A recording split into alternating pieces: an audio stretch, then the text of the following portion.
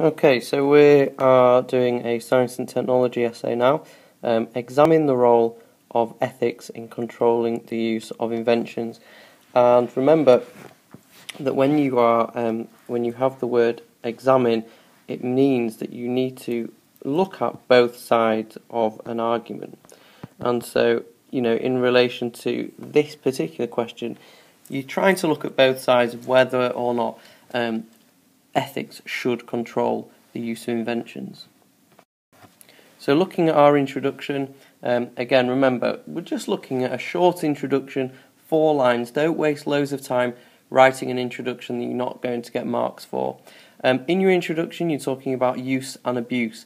And remember, this is really what the role of ethics is in controlling science and technology. It's ensuring that inventions and science and technology are used rather than abused. And in your introduction, you'd also just mention how the inventions that you're going to specifically talk about are things like stem cell research, CCTV, and nuclear technology.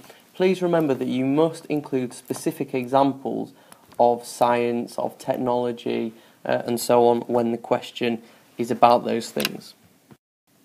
So the first paragraph that we could talk about is about the slippery slope. And we need to say how some inventions can be used or abused.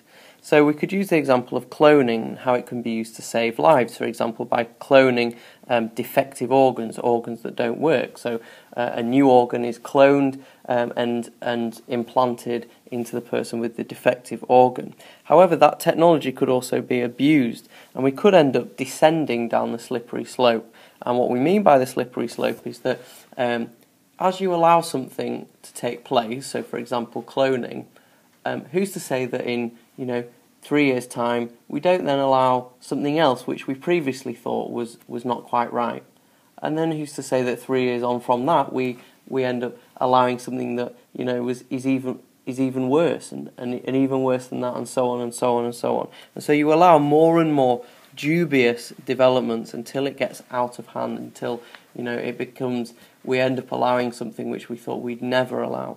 So for example, cloning could end up, hypothetically, with us cloning a superhuman race if we do not prevent it descending down the slippery slope. And that is the role of ethics.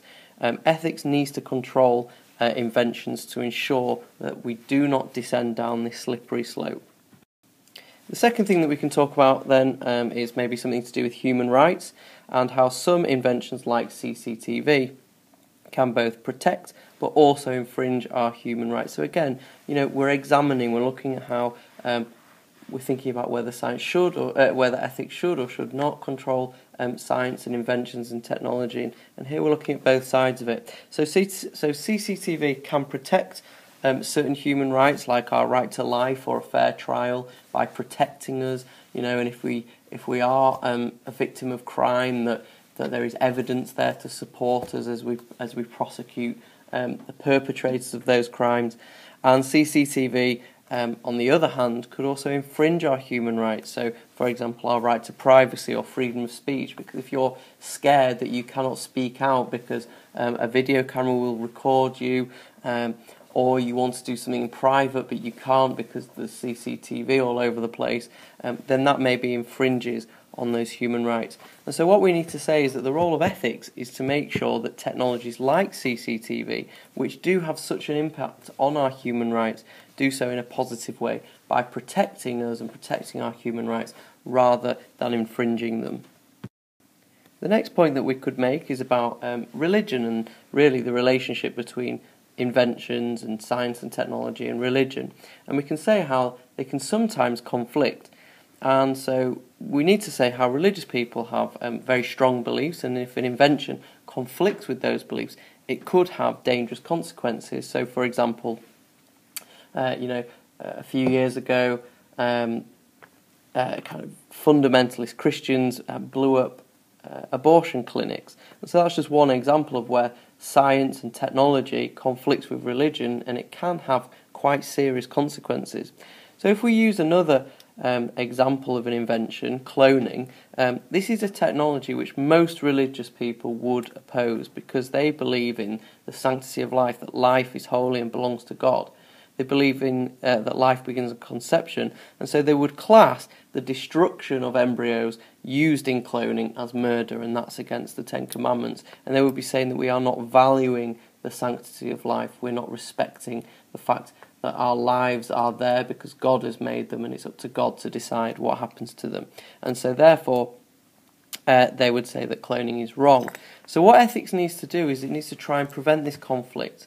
So it needs to try and prevent the possible conflict between religion and inventions. However, what you also need to say is that it should be recognised that we now live in a secular society. So at the same time, whilst it should maybe ethics should maybe deal with inventions and try and prevent those conflicts from happening, we also need to stress that we live in a secular society where perhaps religion should not have as much of a say as it used to do. So then moving on, we're thinking about how ethics in a negative way could prevent discovery and invention. So some technology has already been invented, or scientists know how to use it or how to develop it, like stem cell research, but ethics has prevented its use. Now this can be good or bad. It could be good because it's ensuring that technology is used, not abused. However, it could also be bad because if ethics prevents too much from taking place, it could end up that it could end up preventing discovery and the benefits of those discoveries, like with stem cell research, preventing lives being saved, for example. And so therefore, ethics should control the use of inventions to an extent. It should control but not prevent discovery and the use of invention. And then finally, another question which we need to consider when we're examining the role of ethics in controlling inventions is which ethical approach do we actually take? Because even if we do feel that ethics should control the use of an invention, a limiting factor is deciding which approach we actually take because they're so different. So teleological ethics would allow the use of inventions as long as they resulted in a certain end. So for example, happiness for utilitarians. Whereas deontological ethics would not allow the use of perhaps the same invention if it does not meet one of their rules or principles. So for example, utilitarians would allow the use of cloning as long as it resulted in the most happiness for the most people, because for them that means it's morally good. However, a Kantian using the categorical imperative would never allow cloning, as it uses the embryo as a means to an end, and that does not pass criteria 2 of the categorical imperative. So therefore, how do you decide which ethical approach to take? So even if we wanted to, control the use of cloning, how do we know which approach to take? Because they would both come up with very different answers on whether or not we could use them or not. And so therefore, even if we want to use ethics to control inventions, it can be difficult.